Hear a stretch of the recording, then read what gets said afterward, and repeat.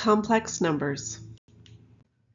We'll begin with an illustration. If I wanted to find the zeros of the function f of x is equal to x squared plus 1, I would set the function equal to 0. Subtract 1 from each side, and then take the square root. So I would get that x is equal to plus or minus the square root of -1. The square root of -1 isn't a real number, and so mathematicians created a whole expanded system of numbers using what they call the imaginary unit, I. And I is defined as the square root of -1.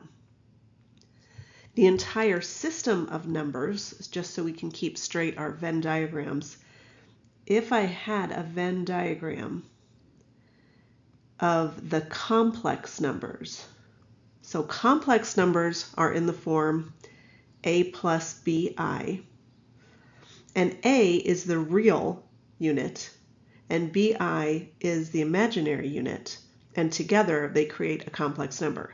So complex numbers can be considered all of the numbers that we deal with. Within the complex numbers, we have the real numbers, which, remember, within the real numbers we had rational numbers, and within the rational numbers we had the integers, and then within that we had the natural numbers. But we can also, within the complex numbers, have just imaginary numbers.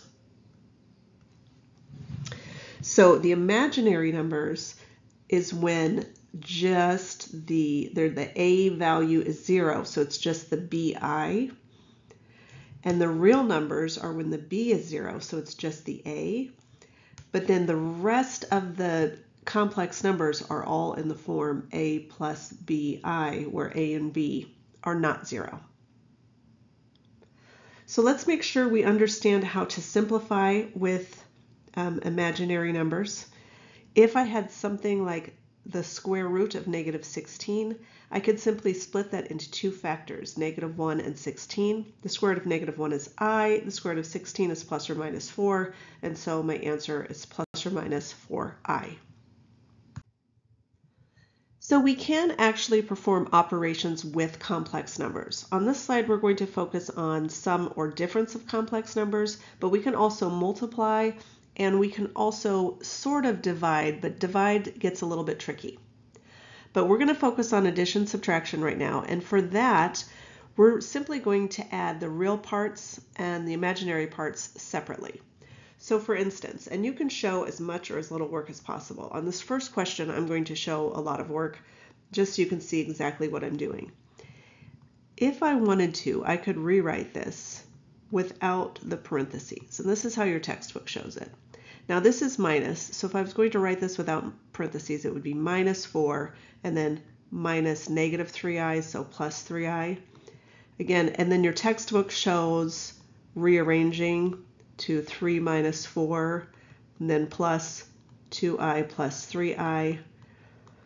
The idea here is that, of course, we're going to take the real parts and combine the real parts with real and imaginary with imaginary and come up with a new complex number.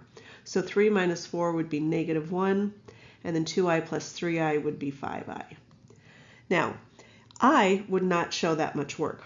I would just show that work here. So I'm going to look at 1 and 3, and it's plus, so 1 plus 3 is 4. And then I have plus 2i, and I have minus 2i, so I have plus 0i, but 0i would still be 0, so my final answer is 4. That's how much work I would show, is really none at all. I trust you that you're able to do that math mentally. Let's look at our last question. Again, the real part comes first, so I'm going to ignore this 3i at first.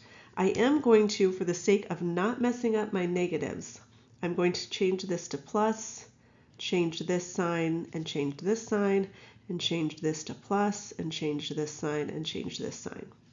And now I'm going to add the real parts together. So I have +2, and I have -2, and so I have 0 for the real part. And then I have plus 3i, and I have minus 3i, and then I have minus 5i. So my answer is negative 5i. Now, if I wanted to, I could write that as 0 minus 5i, but obviously it doesn't make sense to write the 0 in the same way that I didn't write plus 0i for the second question. When we're finding the product of complex numbers, the main thing to keep in mind is that you will end up generally with an I squared value, and you're going to turn I squared into -1, so whatever that term is going to actually be added to the real part of your solution. So let's take a look at this first question together. If I have two binomials, I'm going to FOIL. Remember, Mr. FOIL says take the first times the first, so that's 3 times 4 is 12. And then outside, so 3 times 3 minus 3i is minus 9i. The inside is plus 2i times 4, so that's plus 8i. And then the last, so FOIL, and that gives me 2i and minus 3i, so that's minus 6i squared. And of course that makes Mr. FOIL, and that's how we know that we're done. So again, FOIL, first, outside, inside, last. From here, the negative 6i squared, so I'm going to go ahead and rewrite this. I'm going to combine negative 9i and positive 8i to get minus 1i squared, minus 1i. And then this term is negative 6, but then I squared is negative 1. So really what I have is positive 6. So I'm adding 6, which means my final solution is 12 plus 6, or 18, and then minus I. Let's do another practice. When I'm doing the second practice, notice I have 3 terms that are being multiplied. You can choose when to apply the 4. So if I wanted to apply the 4 right away, I could write this as 4 plus 8i, and then times 3 minus 2i. Make sure that you don't multiply 4 by everything. That would be very incorrect. You would be multiplying by 16 instead. So now that I have 2 binomials, I'm just going to FOIL again. 4 times 3 is 12. 4 times minus 2i is minus 8i. Plus 8i times 3 is plus 24i. And plus 8i times minus 2i is minus 16i squared. Now minus 16i squared is going to turn into plus 16, because again I'm multiplying negative 16 by negative 1. So now when I'm writing my final solution, I have 12 and plus 16, so that's 28. Then I have minus 8 and plus 24, so that's plus 16i. I said near the beginning of this video that we can sort of divide with complex numbers, but instead of division, we're going to multiply by the complex conjugate of the denominator. And a complex conjugate sounds complicated, but really if you have a number in the form a plus bi, the complex conjugate has a form a minus bi. So a minus bi has a complex conjugate of a plus bi. So all we're doing is we're changing the operation between a and b. So let's take a look at our first example. 4 minus 2i is my denominator. I'm going to multiply by the conjugate, which is 4 plus 2i. So we're just changing the sign.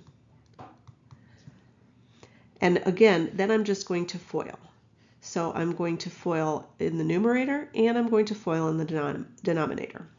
So in the numerator, we're going to get 8 plus 4i plus 12i plus 6i squared.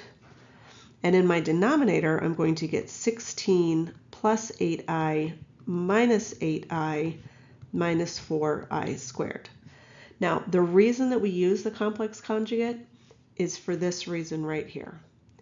In the same way that I don't want a radical in the denominator, I don't want an imaginary number in the denominator. And by multiplying by the complex conjugate, we're going to get rid of that I term or that imaginary term.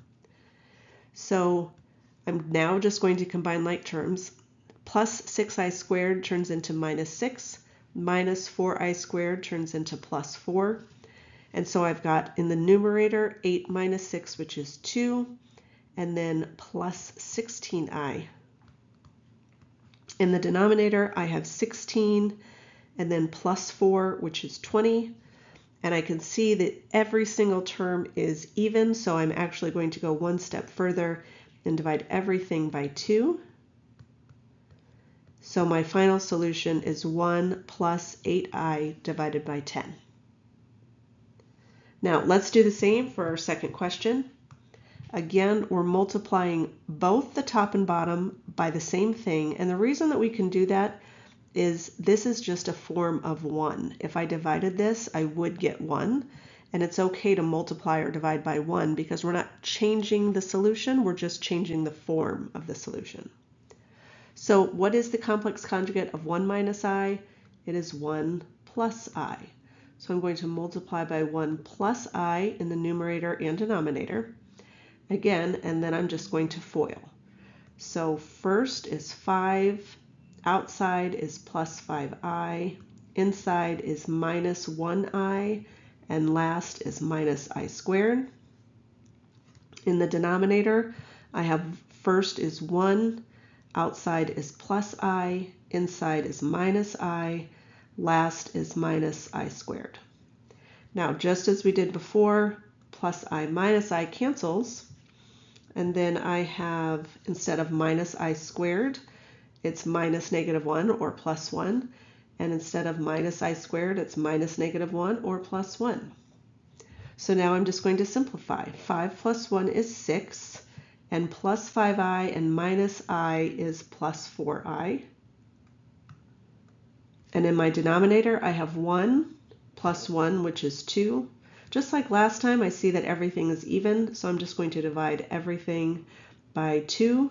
So I have 3 plus 2i divided by 1, which I don't need to write the 1. Let's go ahead and try a couple of practice questions. These are quadratics, and they're going to have complex solutions. Now, we haven't talked about what a complex solution looks like, but when we're done solving this first question, I'll show you what that's going to look like on a graph. So again, if I'm using the quadratic formula, I'm saying x equals the opposite of b. So if you need to write out a is 1, b is negative 5, c is 10, you can certainly do that. So x equals the opposite of b, so the opposite of minus 5 is plus 5, plus or minus the square root of b squared, that's 25, minus 4 times 1 times 10, so minus 40, all over 2a. Now again, you might need to show more work than that. If you need to show that it's 5 squared minus 4 times 1 times 10, I'm just doing the shorter version. So again, I have 5 plus or minus the square root of negative 15 divided by 2. And the square root of negative 15, there are no perfect squares in 15, but what I can do is write 5 plus or minus I radical 15 divided by 2.